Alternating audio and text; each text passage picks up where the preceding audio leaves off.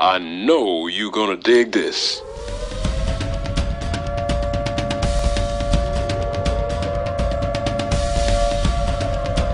Good day, guys. I got some boxes in today for the computer build that I'm doing, and I'm gonna open them up here. I'm not sure exactly what they are. I'm hoping one's a hard drive and one's a motherboard, but I don't know, since two of the orders that I had were on back order. So we're going to check out to see what we got here, and hopefully it is what it is. So let's get started at that. Let me get into here. Hopefully I can do this with one hand. I do believe this is a motherboard I can see inside already. It's a micro ATX. Nice packaging. Everybody likes these things. Oh, some more. Cool. I've never opened one of these. I've never even used one of these. So we're gonna find out how these things work. See what kind they offer. And this is the Asus P8H67-m motherboard. Revision 3.0, new H67 B3 revision. Yes, here we go. The chipset's H67, fits i7, i5, Windows 7 ready, socket 1155. The EFI BIOS is easy and flexible to use. SATA 6 gigabit, 2 times the bandwidth. Mem OK. Any memory is okay, just push the button. Quiet and cool design, and anti-surge safe. Let's flip around here and see what it has to say. Here's a quick little look at it. What's really cool is that I'm not going to use a video card in this build here. I'm going to go off the chip itself, the processor, to see how that works. If I do need a GPU in here, then I will put one in, but as far as I know, I can get away with just the graphics. And they have a button in here that I can just simply hit to kind of upgrade it a bit. Features, sockets for i5, i7, i3. Sorry for the glare. I can't do too much with that. Damn sun. Expansion slots: one PCI 2.0 times 16, one PCI Express 2.0 with number 4 slot, and a regular 2 PCIs. The DIMMs I can fit in here, 2 DIMMs. I got 8 gigs ordered. I think that's on back order. And we're going to go with the LAN's a gigabit, audio 8-channel high definition, which is pretty cool. And 14 USB 2.0 ports, 8 at midboard and 6 on the back panel, which will work out great for that wood box. Alright, let's open it up. Let's have a look. Let's see.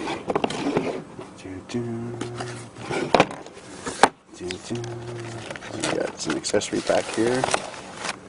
It's not much in it, really. There's one serial ATA cable. Not much comes with this. There's another serial ATA, and that's it for that. Let's get to the motherboard. This looks nice. Here we go. This is the user guide. Just tells you a little bit about how to use the board, drivers and that. I suggest just throwing the disk away and going to the Asus site to get the most updated ones. You give a cool little badge, which I'll put on the back of the PC, and your innote plate. That looks pretty cool. Alright, let's get into this board here.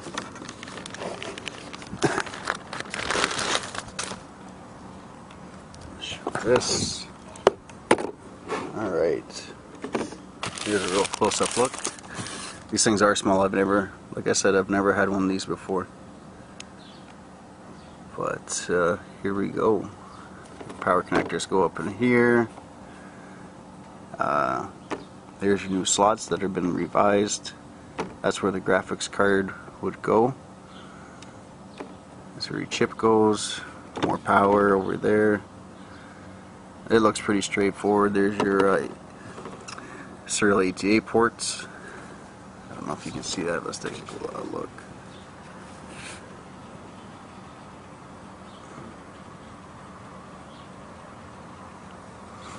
Two DIMMs right here. It says it will support up to 32 gigs when the 16 gig sticks actually hit the market. They do have them, but they haven't released them. So I can't wait for that day. That'll be exciting. Let's take a look at the in-out panel on the back here. Alright, so you got the shared port here for either a keyboard or a mouse. 2 USB, a VGA DVI. I'm going to be using the DVI with an adapter to go to HDMI. 2 more USB, 2 more your gigabit over here, and then your standard audio. And that's about it. This is a Sandy Bridge board.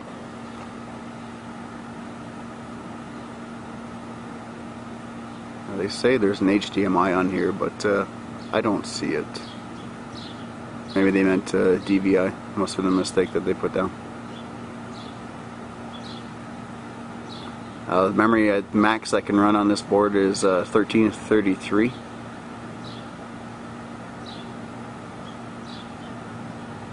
Yeah, so let's take a nice little look.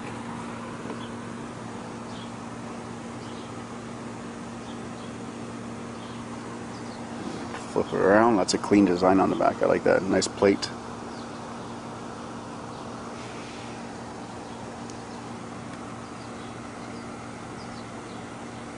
Let's get it real close here.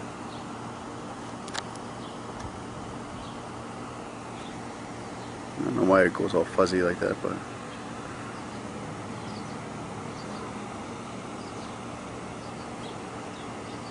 I am looking for the Memo K button. I see the Memo K, but I don't see the button to push. I'll find it somewhere.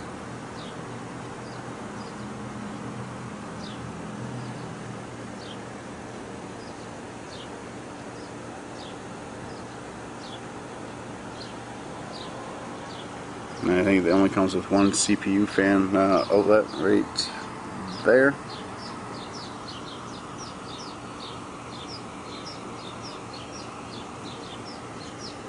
Anyhow, there's a little bit about the motherboard that I'm going to be using. It's not fancy by any means. This is a budget build, and I'm going to have to make do with what I was given. I think the total build's going to be about maybe $550 altogether. That's including the case, memory, hard drive, this board. Not the Blu-ray drive. I've already had that, so I'm not adding that into the build. And what else? The processor. The processor was pretty decent. It wasn't expensive at all. I think 124. No, sorry, $89. I got it on sale. So you see how it works. I got the Intel i3 3.3. The class of the chip is the i3 2120.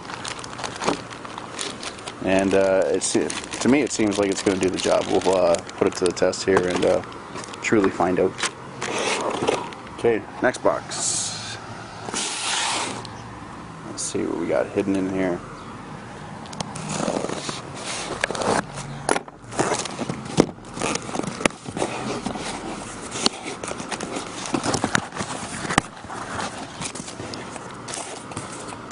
Paper. Alright, I like paper. Lots of paper. Packing slip. Yes, it is the hard drive. Bubble wrap. Oh. Sound effects. Alright. Yeah, went with the Seagate. I do believe this is a 500 gig. Yeah, 500 gigs, 7200 RPM. Pretty basic stuff here. Nothing too fancy.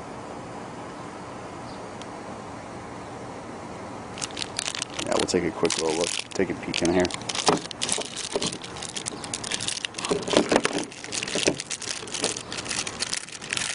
Nice static bag. Those are always handy. You should always keep these around.